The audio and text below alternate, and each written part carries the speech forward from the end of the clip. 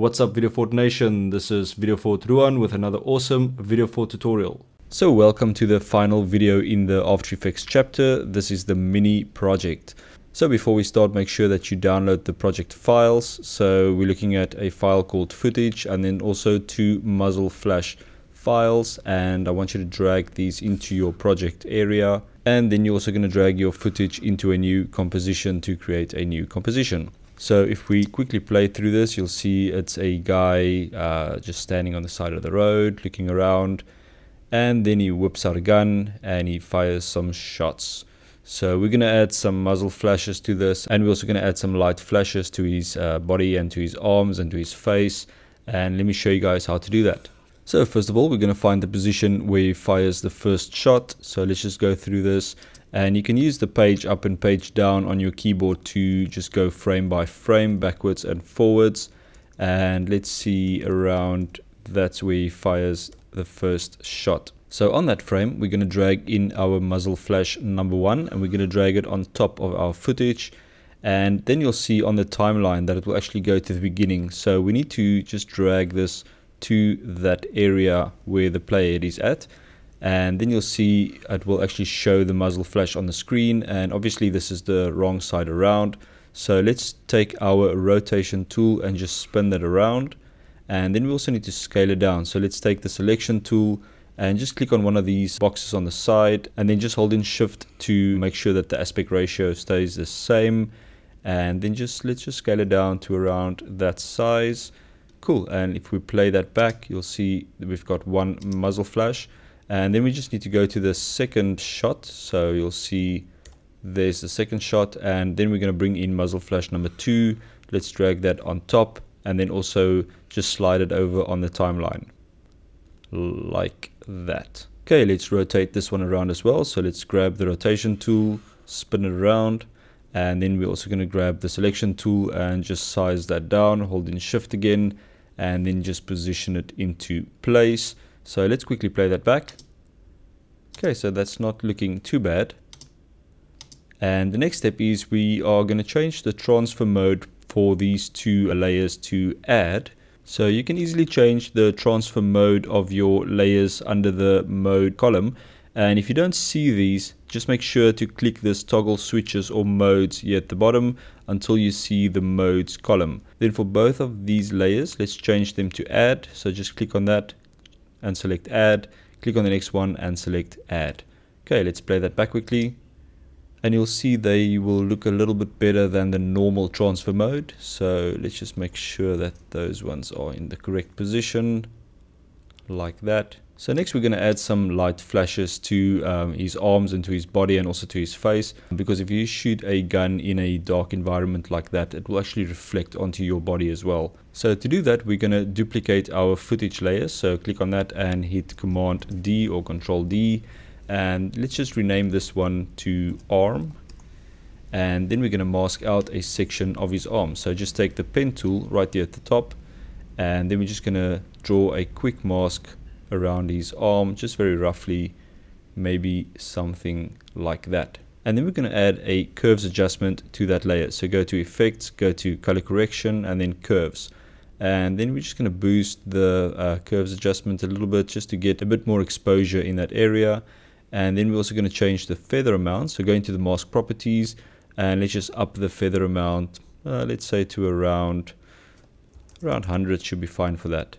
Okay, let's have a look. So you'll see it's a little bit brighter in that area, and we're going to do the same for his face. So let's just duplicate the footage layer again, and let's call that face.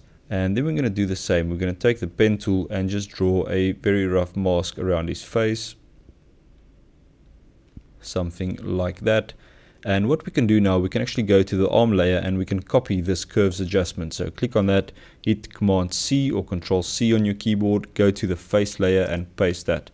And you'll see it will actually just paste that effect. So next we're going to go into the Mosque Properties. So press MM on your keyboard on the face layer, and let's change that feather amount to around 100. Okay, so that's looking pretty good. And let's add a little bit of light here on his body as well. So let's duplicate that layer once more, and let's rename it to body. And we're going to do the same. We're going to take the pen tool and let's just draw a mask around this area. Okay, something like that. Then we're going to go to the face layer, copy that curves, go back to the body layer and paste it. Okay, we also need to adjust the feather on that one, so press MM and let's adjust that feather amount to 100. Okay, that's looking alright. Another thing that we can do is just add a little bit of a flash here on the wall area. So let's duplicate that layer once more and let's rename it to wall. And then we're going to draw a mask here on the wall. Just something like that. Let's go to the body, copy that curves and paste it on the wall layer. And I'm just going to adjust this this curve here just to be a little bit less than the other flashes. And then we're going to go into the Mosque Properties by pressing MM and let's feather that to 100. Okay, so that's looking pretty good. So next what we want to do is we want to change that these 4 layers only show up when the muzzle flash is actually on screen. So on the timeline, let's go to the frame where it shows the first muzzle flash.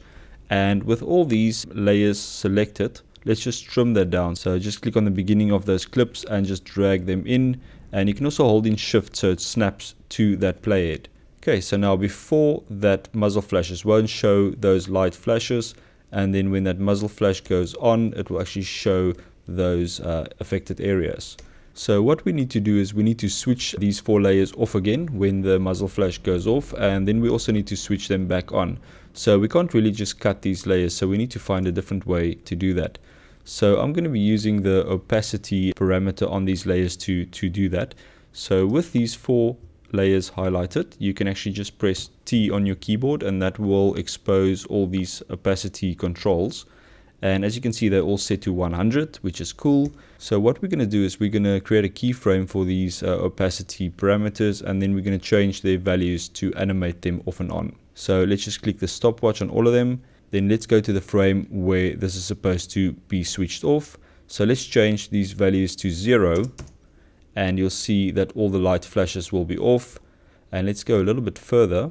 So just before we see the second muzzle flash, if you go 1 frame backwards, we're going to set these values to 0 again, and then we just need to create another keyframe. So click on these little triangles to create another keyframe there, and then go 1 frame further where we see the second muzzle flash, and then we're going to set these values up to 100. Okay, go 1 frame further when the muzzle flash is off again. Let's set this back to 0. Okay, let's play through that.